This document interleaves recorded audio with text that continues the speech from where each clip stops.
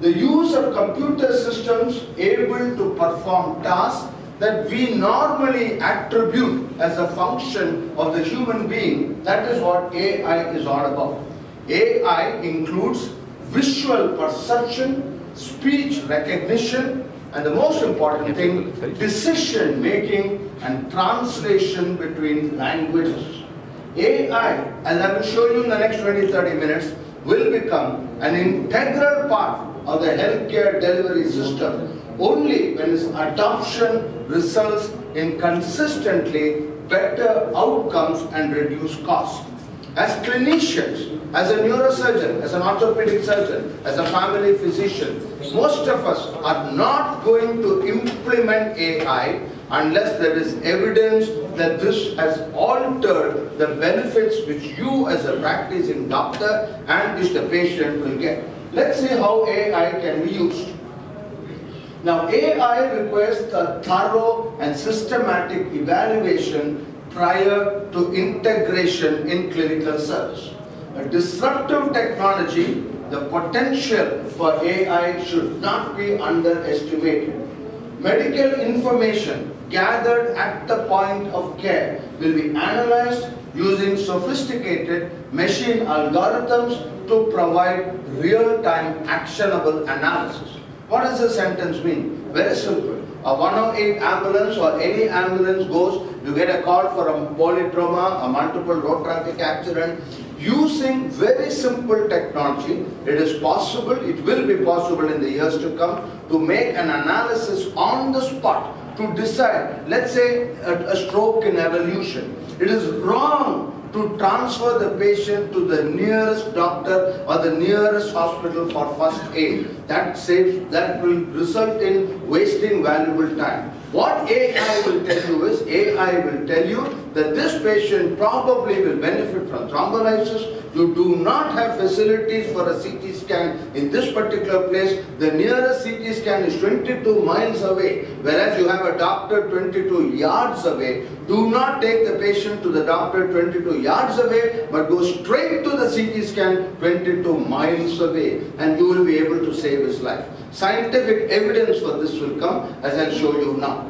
Now, the compound annual growth rate, I think it's important that I mention this. We are conducting this in the AMA, Ahmedabad Management Association. Most of you, many of you are also, shall I say, businessmen, quote unquote, entrepreneurs. You all look at ROI, that is a modern healthcare, and believe me, the CAGR is 40%. Every year, the compounded annual growth rate of AI in healthcare alone is an incredible 40%. And this is what the future is all about.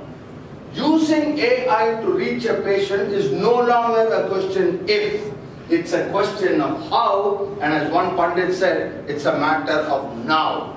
AI is not for 2025, AI is for 2019.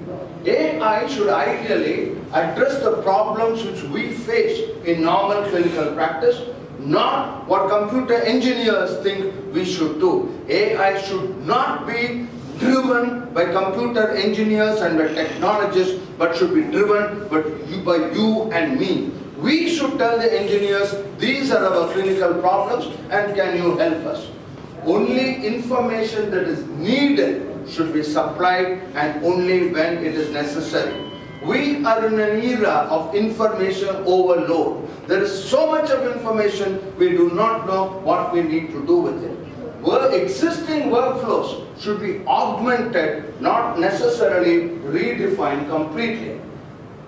Now I'm going to a little difficult areas, and as clinicians, as medical doctors, not necessarily exposed to this, it may be a little difficult, but we need to understand this. Machine learning, there are different components of AI. I'm very briefly summarizing this.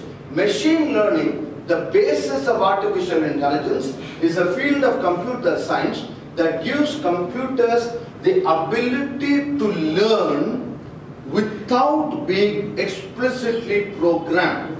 In other words, they evolved from a study of pattern recognition. If you look back into your normal clinical practice, particularly if there are radiologists here, particularly when you look at an X-ray chest or a CT scan or an MRI of the brain, it's ultimately about pattern recognition. Not only images. When a child comes to you with diarrhea and dysentery, it's a question of pattern recognition. You recollect the previous 6-month-old baby who had a similar problem. What did you miss in that? And you correct it. So the brain recollects or try to traces a pattern. Every patient who comes to me, I try to put that patient into a box. Intractable epilepsy, intracranial tension, therefore it's a brain tumor. This pattern recognition can be done 10,000 times faster, can take into account 10,000 facts which the human brain may not be able to take. Deep learning is a subset of machine language that has networks capable of learning unsupervised. Now this word is very, very important. Most of us as residents, as postgraduates, and even in the beginning of our career, we go through what is called supervised learning. It's only when you have white hair like me that you go into a stage of unsupervised learning. In between, you may try to supervise the younger doctors. In deep learning, there is no supervision whatsoever. The computer learns without supervision. Then we come to NLP. Natural language processing. Natural language processing is the most important part of a program to understand human language as it is spoken. NLP interprets the complex variables. You take India into account. We have Gujarati, Marathi, Tamil, different dialects, so many languages, but yet the human brain is able to process that. So this is called natural language processing, where very soon the future of computer care, according to my reading of the literature, is going to be voice recognition. Doctors are not going to have the time to even fill up software. You are not going to have the time even to check boxes. So what you're going to do is you're just going to talk. You talk. As you examine the patient, you give your clinical findings. Voice recognition software will become so sophisticated that we will be able to understand. Yesterday when I was coming back from Tuvar, while I was in the car, speech to text recognition, I dictated an entire 4 pages. And it was amazing to see there were hardly 10 or 12 words which were wrong in 4 pages which I dictated in a car moving at 100 kilometers per hour. This is already available to every one of us. So this is the future. Now what are the components of AI? Fuzzy logic. Fuzzy logic is similar to human thinking and interpretation. This is the basis of entire clinical decision making. In the real world, unlike normal computer science, it is not a question of present or absent. In my second talk, I will tell you how today, 2019, it's difficult. I have 43 HP years after I passed my MBBS. I am very reluctant to certify somebody as dead.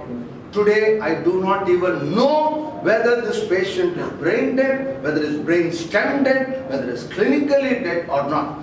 Gone are the days when you could say you are alive or you are dead. So similarly, in the real world, you just can't say do you have a headache or you don't have a headache.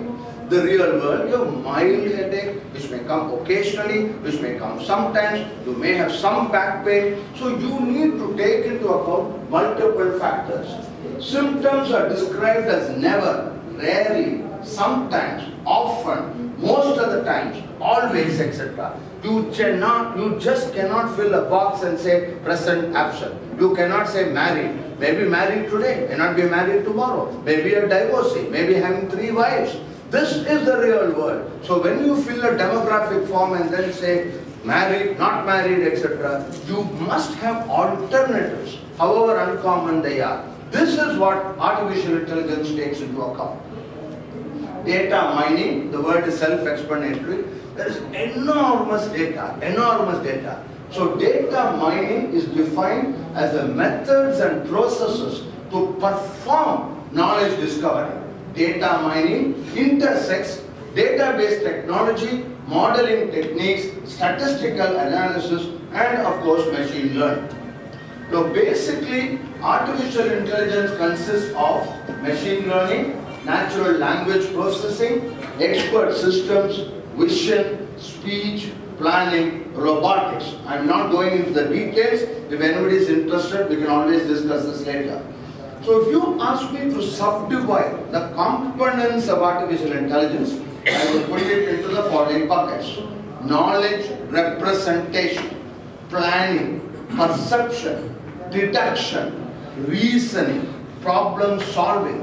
These are not as complicated as it may appear. We do absolutely sure that in my lifetime, when I prescribe capsule ampicillin, I am going to prescribe capsule ampicillin bracket kg 2p alpha delta gamma something something.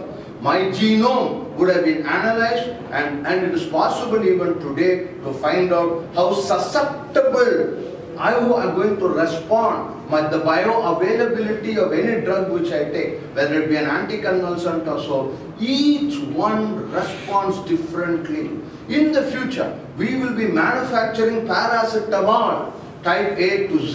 There may be 20 or 26 types of paracetamol, and based on your genomic study, you will be given paracetamol type A, paracetamol type X, paracetamol type Z. This will go for every single drug. This is personalized medicine. Again, participatory medicine. In the future, it's already started. Patients will take an increasing part in the decision-making process. A corporate for-profit dividend-declaring company like Apollo Hospitals has realized that there is more money by reducing footfalls to the hospital. Today, Apollo Hospital is spending much more effort, time and money in preventive healthcare than in encouraging surgical procedures. Because from a monetary point of view, it makes sense to spend more money to prevent preventable diseases. So this is the future. The doctor of 2040 will not diagnose and treat as I was taught. The doctor of 2025 will be taught to keep a person healthy. That is going to be the total radical change. Your main objective is not to do open heart surgery, but to keep a person healthy. So this is what is going to happen. Just look at this. A robot made in China scored 456 out of 500 in a national qualification test for doctors who were able to get, the pass mark was 350. The robot did much better than most of the doctors who appeared for this examination. Liability. If an AI system makes a false decision or prediction, it is predicted that in the next 8 years, the first case, the first legal lawsuit, medico-legal suit will be filed against a computer. Now, because the computer took a wrong decision. So who is going to appear in court? Visit the manufacturer of the computer? Who is going to be designated as a manufacturer? And so on and so forth. These are things which is going to happen. I love this sentence. 100 years ago, electricity transformed industry after industry.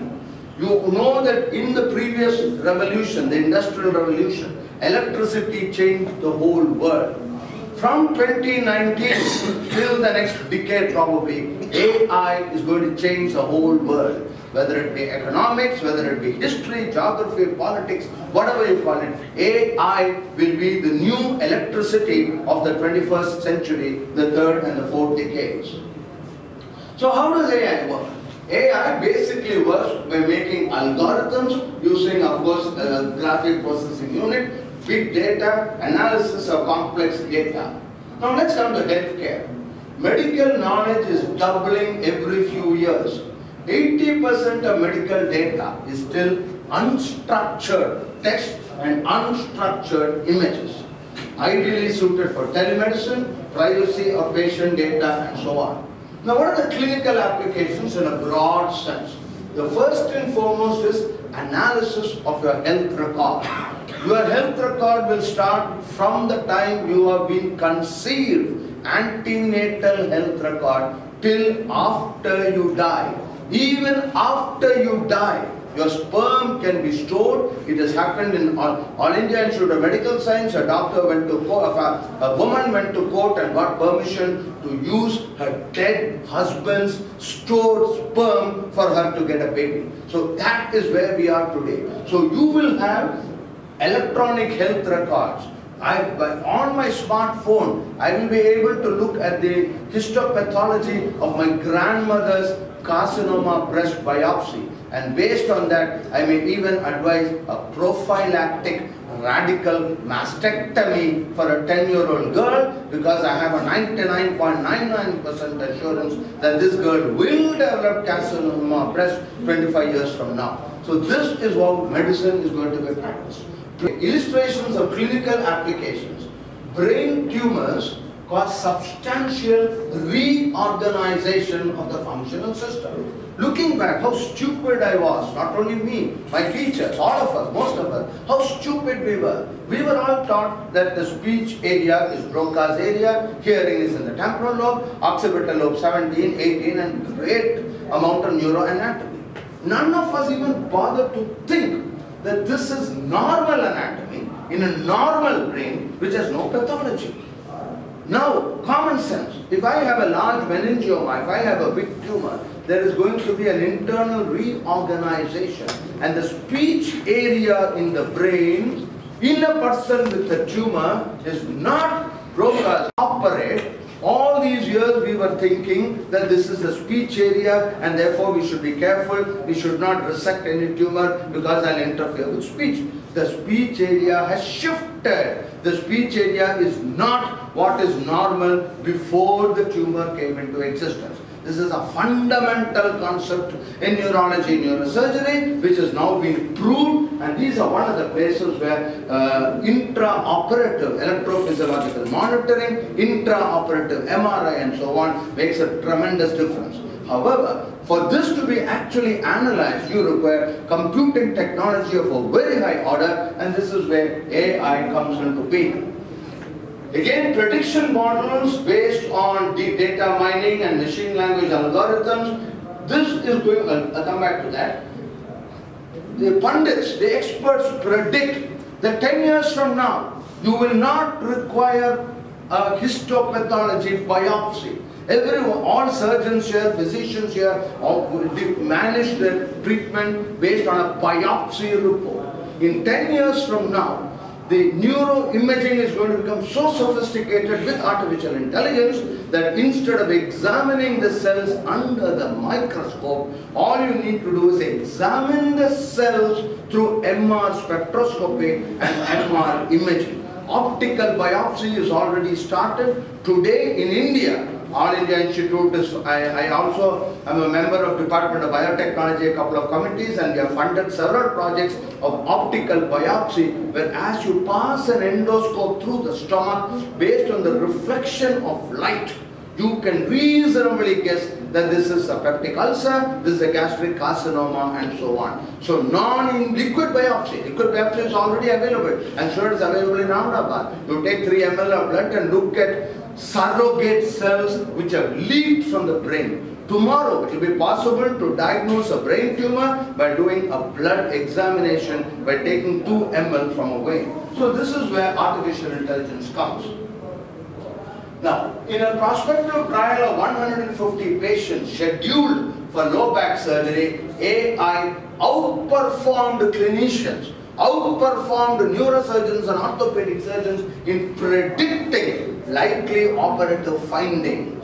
AI said this is a hypertrophy of the ligamentum flavum, facet hypertrophy. An experienced clinician could not make that out. This is all published data. ANN, again artificial neural network, significantly outperformed existing regression models and clinicians on multiple performance measures in predicting head injury outcome.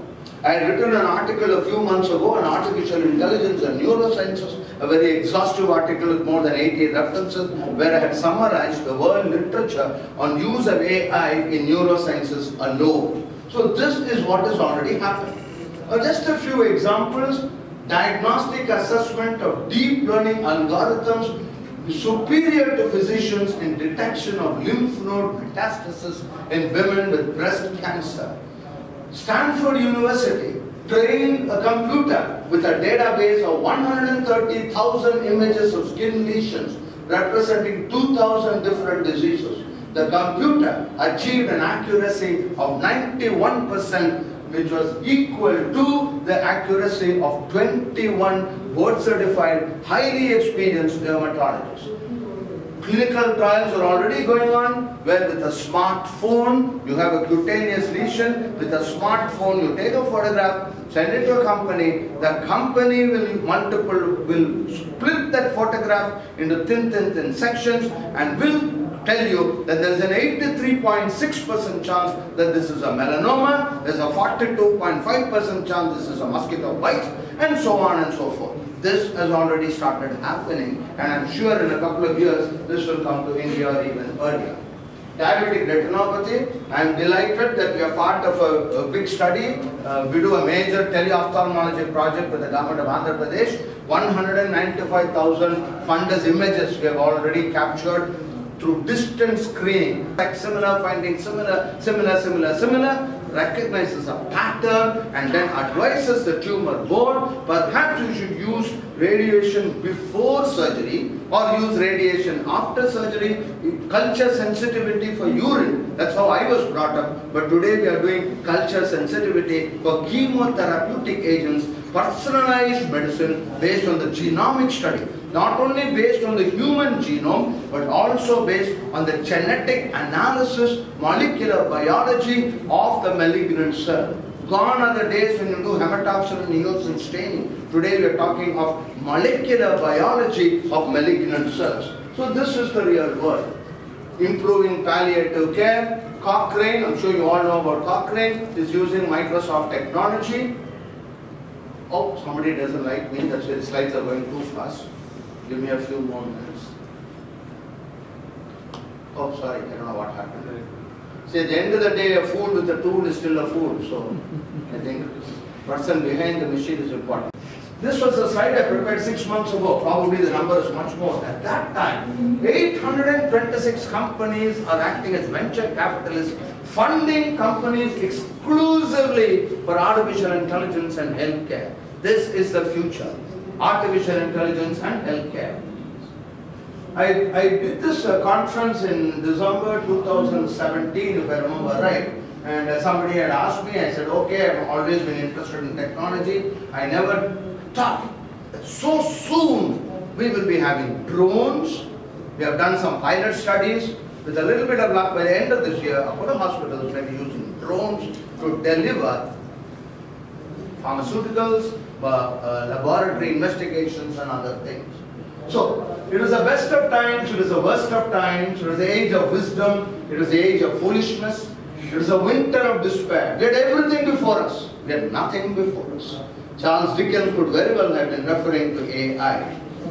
In the native intelligence or natural intelligence era, white hair was considered essential for experience, judgment and problem solving skills, using rudimentary tools and limited resources. I was taught by my teachers to listen. The patient is telling you the diagnosis. This was what Sir William Osler said in 1930. Dr. Ramamurthy would insist that we write our diagnosis from the history. Then we would examine the patient, rewrite our diagnosis. Then we would get a PEG, pneumoencephalogram, or a myelogram, or an air ventriculogram. Today, moment headache, get an MRI done. The MRI doesn't even tell you whether the patient is alive or dead. The radiologist gives a report on the MRI. A dead person's MRI is no different from a live person. The MRI doesn't tell you whether it's deeply comatose, whether it's alert and oriented. Clinical medicine is what is required. 2020, I prepared this slide a couple of years ago without realizing that we're just 11 months away from 2020. In 1980, when I got my MCS degree, one of the first talks I ever gave was neurosciences in 2000. Today, 2020 at that time looked so far away. We are already in 2020. So this is what is going to happen. Google, IBM, Microsoft, Apple and the Bear will replace Apollo Hospitals, Just Low, Sterling, All India Institute of Medical Science, PGI, Chandigarh. They may not replace, I'm exaggerating, but they will be major players entering into the healthcare arena. The smartphone will be a self-diagnostic tool, will include a stethoscope, ophthalmoscope, otoscope, dermoscope. We have already done 120 tele-cervical cancer screening from my department in Greens Road, Apollo Hospitals, with 14,000 feet height in the Himalayas, Kasa and Kinong, in a public-private partnership with the government of Himachal Pradesh. Tele-cervical cancer screening. So when we are able to do this, it's just a question of time before all this happens. This is my friend with whom I made rounds in Taipei a couple of months ago. Now let's come back to the real world. This is a very well-known slide among people working in this area. You can see there is an innovation trigger. There is a peak of inflated expectations. Right now we are going through that peak. Those who are involved in AI think that AI is necessary for everything. In a couple of years, we will come into a trough of disillusionment. We will realize that AI has got a lot of problems, a lot of complications. We will reject AI. Then comes the scope of enlightenment. And finally, we will reach the plateau of productivity. So everything will have to go through this phase, and AI will go through this. The good physician treats the disease. The great physician treats the patient who has the disease. Medicine is a science of uncertainty and an art of probability. AI, for centuries, the essence of practicing medicine has been a physician obtaining as much data about the patient's health or disease as possible and taking decisions. History taking is vital. You ask the history, have you had a person comes to you and says, my wife has severe pain, I think it's appendicitis. Then the doctor says, I distinctly remember removing the appendix of your wife. How can you have the appendicitis? Say, no sir, I think it's appendicitis. This doctor says no. But the doctor did not bother to get a little more detail of the history. Then the husband says, yes, you removed the appendix, but this is the second wife I had. This is not the original wife whose appendix you removed. So history taking in great detail is essential. It's not just enough to find out if the wife's appendix was removed or not. Good and evil are two sides of the same coin. Time alone will tell if AI in healthcare will be a bane or the boon. AI will be adopted only when there is evidence that it betters outcome and reduces cost. We are in a stage of transition. All transitions offer great opportunities. AI will never ever replace a commiserating, sympathizing physician. Hopefully, the AI-enabled clinician will now spend more time listening to the patient, not even talking, listening to the patient rather than being drowned in voluminous amount of data. A machine will tell me what is the diagnosis. I will listen to the patient, listen to the family and try to help them on what is to be done. This was my last slide, I think. You would have guessed. The slide on the top is the little babies preparing for the NEET examination and for the IIT entrance exam. The slides at the bottom. I mean, I get very angry when somebody says India is a developing country, we are a third world country, we are an undeveloped country. Which country in the world has a district with 100% computer literacy? The United Nations formally recognizes a year and a half ago, I forget the name of the village, Alappuram, I think, near Ernakulam, Cochin in Kerala, was declared the first district with 100% computer literacy. You can see this nonagenarian, you can see this nonagenarian, this elderly lady, absolutely at home with computers. So this is the world we live in. And sorry, I didn't look at my watch. If I had AI, the watch would have told me your time was over 5 minutes ago. Unfortunately, I didn't do that. I'll stop with this. Thank you very much. Any questions?